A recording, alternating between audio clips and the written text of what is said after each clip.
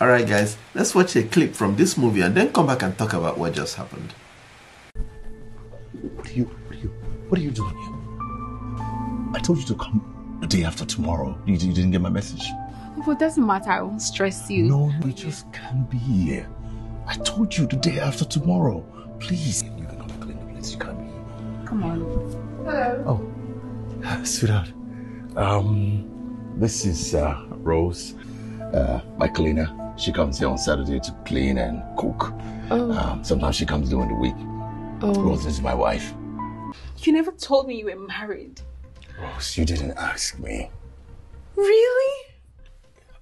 So what did you mean when you said what we have is special? She's my wife. What I feel for you is different to what I feel for her. Trust me. Trust you? How do I trust a man who never told me about his status? Tell me! See, relationships are hard as it is. So nobody should expect the long distance version of it to be any easier. As you guys can see in that clip, she didn't know a lot of things about him, which led to the situation that they ended up being in. I'm gonna give you guys 3 really important pointers to pay attention to if you're in a long distance relationship. This will guarantee or at least give you a big chance of your long distance relationship working out. Like I already said, relationship as it is tough. So number 1 is communication. You guys gotta be all about communication. You gotta be able to talk about anything and everything. You guys gonna have to know the intricate details of everybody's day, like how it's going, what is going, how it goes, when it goes, with whom he goes with, and you should be able to share these things freely without having any hesitation about telling the person, what's up for the day.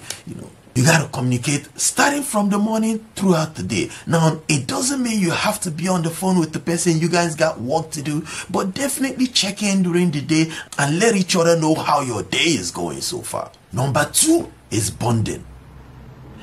There is nothing as important as bonding when you are in a long distance relationship. Now, some people might ask, how can you do that? There's a lot of ways to do that. And at the same time, you got to keep in mind, most of the things that people do when they are together in a relationship, long distance people can do it. Let's take, for instance, taking her out on a date.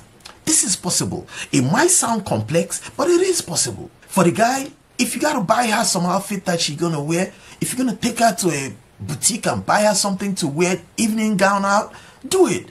Both of you should find good restaurants, especially the girl. Find a good restaurant where you can set your phone without having to feel like somebody might snatch it. The guy should also, on his own part, also maybe go out to a restaurant. Guys, this doesn't have to be expensive. We're just talking about safety. So the guy should also be able to go to a restaurant. You guys will be on video call. Both of you would order. Both of you would chit chat. You see, these things might look like they're out of place, but the truth is that these are the little things that bond connection. Another thing that could work is something like find online games. Online games that 2 of you can be part of. There's a lot of remote games. Even somewhere as Facebook offers remote games that people can play together. You guys should find those little things and make it part of your union. It's bonding. It keeps you guys flowing. It keeps you guys bonding. It keeps you guys gel together, So these things are important to keep the relationship up and running. It's like a car and oil. You gotta oil the engine for the car to deliver. So this is you guys oiling your relationship. Number 3 is transparency. Now, the word transparency is kind of complicated because it could apply to so many things, but that's what it should be. Video calls. Your partner should be able to call you anytime. Yes, they know when you're sleeping. Yes, they know when you're awake. Yes, they know when you're at work. But they got to be able to call you anytime. And you, the other partner, has to make it a point of duty to always answer. Answer, because look, all you're trying to do is make sure that trust is there. So you got to answer those video calls, even if it's at night. Answer it and tell them, babe, I'm sleeping. You get, like, when you're at work, answer it and be like, babe, I'm in the middle of something. You guys have to be able to make that a point of duty to answer each other when you call. Now, guys, ladies, this is not a one-way street. When I say call, I mean you call, she calls. Now there's something that a lot of ladies are used to. They only call when they need something. No, just call to check in with him. Call to know how he's doing. You don't have to wait till when you need to buy something or do something. Babe, I really need something. Just call.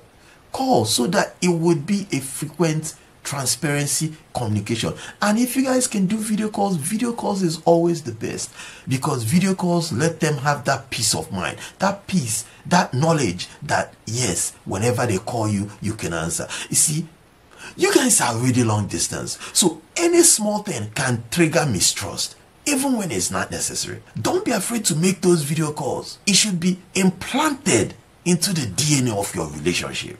Now, there's a lot of other things that could be done, and I would love to hear your opinion in the comment section as to other things that couples that are in long distance relationship could be doing to keep the bond and the relationship intact.